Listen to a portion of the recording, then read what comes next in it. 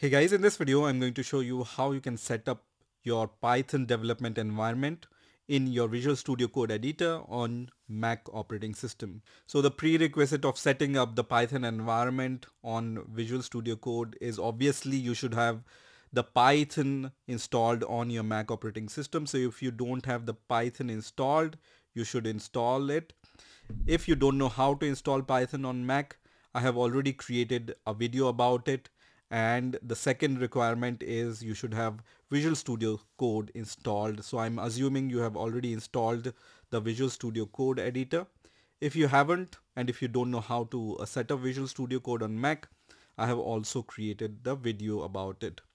Now once you have Python and Visual Studio Code installed, let's start with the setting up of Python on Visual Studio Code. So we are going to start with the terminal. So I'm going to open the Spotlight and here I'm going to search for the terminal. And then let's say I want to create a Python project in some directory on my Mac operating system. So I have all these directories and I want to create the Python project in my documents folder. So I'm going to cd into my documents folder, and here I'm going to create one more directory and I'm going to name it as sample. So to create a directory you can give this command, which is mkdir, and the name of the directory, which is sample, right? And when I press enter, it's going to create this sample directory. You can see this directory is created. Now I'm going to cd into this sample directory. So let me cd into the sample directory, and here I can type code space dot and then press enter, which is going to open the sample directory in Visual Studio Code. Now this is the command line way of opening this sample directory in your Visual Studio Code. If you don't want to do this, the other way is simple. You just open your Visual Studio Code and then click on open here, and then just navigate to the folder where your Python project is there, or where you want to create your Python projects. Just select any folder where you want to save your Python files and then click on open, and it's also going to open the folder in which you want to create your Python project. Now here, to create a Python script, I can click on this plus button which says new file, or I can click on file and then click on new file option. So let's click on the new file option, and then I'm going to name my file as, let's say, test.py file, and then press enter. As soon as I create a test.py file, Visual Studio Code is going to recognize that I want to create a Python script, and it gives me this kind of pop-up which says, do you want to install recommended Python extension from Microsoft for the Python language? So Visual Studio Code provides different kind of extensions for different kind of programming languages. You can directly click on the install button, which is going to install the extension, or what you can do is you can click on the extensions section here and then search for Python here. When you search for Python, you will see the most popular extension here is for Python, which is from Microsoft itself, and it has been downloaded around 106 million times. So it's the most popular and the official extension for Python on Visual Studio Code. We are going to click on this install button here, which is going to install this extension on Visual Studio Code. So just wait for a few seconds, and in some time this Python extension will be installed. Once the Python extension is installed, you will see the disable button or the uninstall button. So if you want to disable the Python extension, just click on disable. If you want to uninstall this extension totally, you can press on the uninstall button. Let me close this window and then close this welcome window also, and you can see you also have other popular Python extensions like Python indent, Python extension pack from the other developers, and you can see all these Python extensions. So if you want, you can install these extensions later. So let me close this and then go to the Explorer section here. Now in this Python file, let me just copy and paste a very simple Python script. So what this script does is we have defined two variables, num1 and num2, and we have assigned the value of 5 and 10 to both of them. And then we are just adding these two variables and assigning it to the third variable, which is called sum result. And we are printing the value of the num1, num2 and the sum result here. So this is a very simple Python script. Once you write your Python script in the Python file, to run your Python script, you have few options. One is the obvious one, which is this one, where you will see this run button for your Python file. When you click on this drop down menu, you have other options like run Python file in dedicated terminal and debug Python file. So you can run your Python file, you can run your Python file in a dedicated terminal, or you can just debug your Python script using this option. Similar kind of option you will find here. When you click on run here, you can start the debugging of your Python script. You can run your Python script without debugging, and all the other options are available here. If you right click on your Python script, you can also see other options to run your Python script. For example, when you hover over the run Python button, you have the option to run the Python in the terminal and run the Python in the Python terminal. Also, you will see the Python interpreter at the bottom. So here at the bottom of your Visual Studio Code editor, you can see if you have installed Python, then you will see which kind of interpreter you can use for your Python script. So I have installed this Python 3.12.1, and Visual Studio recognizes this Python path and it shows me this Python path here at the bottom. Now, if you have installed multiple versions of Python, for example, you have Anaconda version of Python, or you have different versions of Python, you can choose between those versions using this selection. So you can see I have 3.9.6 version and I have 3.12.1 version. So I can use either one of them. And whenever I choose a different version, I will be able to see the version, right? So you can switch those Python versions using the switch here. Also, when you press Command Shift P on your Visual Studio Code, it's going to open this kind of palette. And here when you type Python, you will be able to see different kind of commands. So you can see create terminal, create environment, configure tests, launch TensorBoard. So all these options are available for running your Python scripts, right? So these are some of the options you can use later. Now, if you want to open a new terminal, you can click on this terminal option and then click on new terminal, and it's going to open a new terminal. Here on macOS, if you are using the newest version of Mac, the default terminal is ZSH. But if you want to open separate terminal, let's say bash or the JavaScript debug terminal, you will be able to see different type of terminal which are supported by your Mac operating system here. So let's say I want to open the bash terminal, I can click on bash here. If I want to open a ZSH terminal, I can click on ZSH here. And all the terminals, I can switch between those terminals using this menu here, right?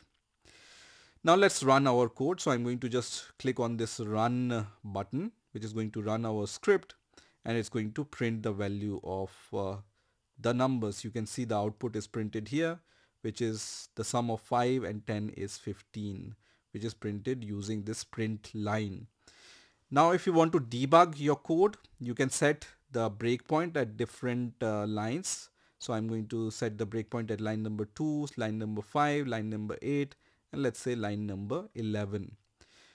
So if I want to debug my code, I can either click on this arrow here, and then I can click on this option which says debug Python file, or I can press on the run button, and then I can just click on the start debugging button. So I'm going to click on start debugging, and then I can choose the debugger in my case.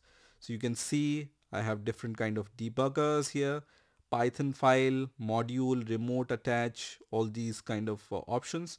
I'm going to choose the first one, which is Python file, because I want to debug the Python file.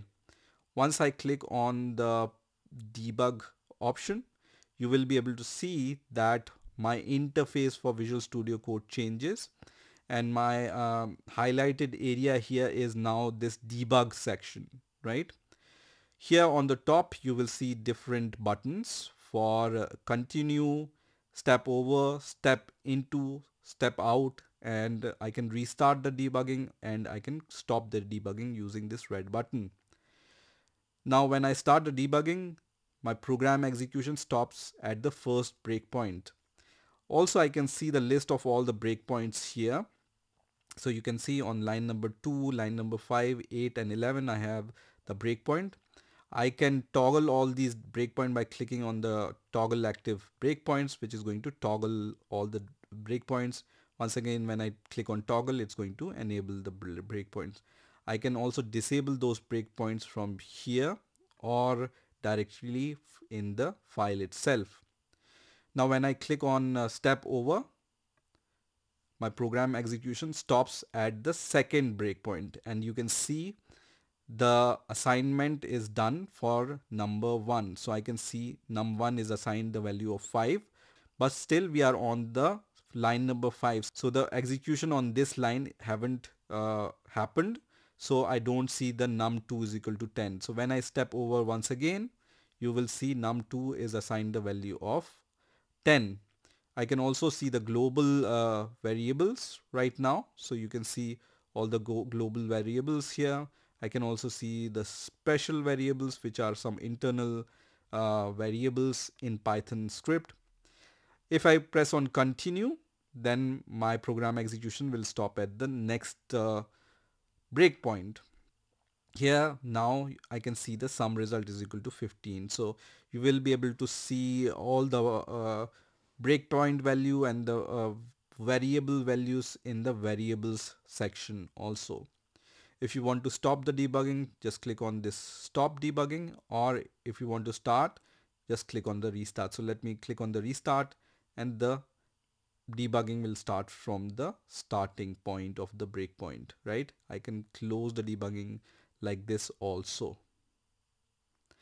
Now if you want to create a launch.json file for your debugging, so right now my debugging is done by the Visual Studio Code, but let's say if you want to share this debugging environment with some other developer, and if you are using the version control, then you can commit this launch.json file, and then other developer can pull the git repository and then use the same configuration. So if I click on create a launch.json file, it's going to create a launch.json file. Select Python file here, and once I click on launch.json file, you can see there is a folder which is .vscode, which is created for me, and then I have the launch.json file where the configuration related to my debugging is there, and it can be used later by the other developers once I push my changes to a Git repository. Now let's say you want to create a script which has some kind of external Python package dependency. Let's see how we can run that also. So let me just create one more script here. So let me click on new file, and then I'm going to just type test2.py file. Okay. And here I'm going to just write a very simple code which uses an external package which is called bcrypt. Okay, so this is an external package, and when you hover over bcrypt, it says import bcrypt could not be resolved, because we need to install the bcrypt package using pip. Then only this script will run properly, right? So let me open a new terminal here. So when I type python 3 space the name of the file, which is test2.py, and then run this script, it's going to complain that this import is not available. So how we can solve this problem? So let me clear the terminal. And then first of all, let's create a virtual env for our project. To create the virtual env, just write python 3 space -m venv and then the name of your environment. Let's name it env itself, and then I'm going to press enter. Now once my virtual environment is created, I can also see this directory here with the name env, and then I have this bin directory and I have this activate file here. So to activate my virtual environment, I can give this command on macOS, which is source and then the name of your env directory, which is env in my case. Then I have this bin, so /bin /activate. So basically I need to call this script to activate my virtual env. So write source space this command, and most probably you will also require the sudo command, right? So just write sudo space source space env /bin /activate, and then press enter. It says sudo source command not found. Let's try the source command without sudo and then press enter, and you can see the environment is activated. So sudo is not required. I was expecting that it might fail due to the permissions, but sudo is not required. So just run this command without sudo, and once your virtual env is activated, you will see this env in front of your command line. Okay, this means that your virtual environment is activated. All this creation and activation of virtual environment we have done so that we can install the bcrypt package for this environment, and I don't want it to install bcrypt globally, right? So to install the bcrypt package, just write pip command. On your macOS, most probably if you have installed Python 3, then the command name for pip will be pip3. So just try pip or pip3 here, whatever works for you. Then install, and then the name of the package, which is bcrypt in my case. Okay, when I press enter, it's going to install this bcrypt pip package. And once this package is installed, you can see this squiggly line on top of this bcrypt package is gone. And you can see the installation is also successful. Now I can just run my script. Let me clear the terminal, and then I can run the script by using python 3 and the name of the file, which is test2.py, and then press enter, and it's going to run my script which have the external pip package. So I have already installed the package and it shows me the output here. So this is how you can create the virtual environment also on your Mac operating system using Visual Studio Code. Also, once I'm done with the virtual environment, I can also disable it by giving this command, which is deactivate, and then press enter, and I'm out of my virtual environment, right? So I think that's it for this video. This is how you can set up the Python development environment with your Visual Studio Code editor on your Mac operating system. I hope you've enjoyed this video, and I will see you in the next video.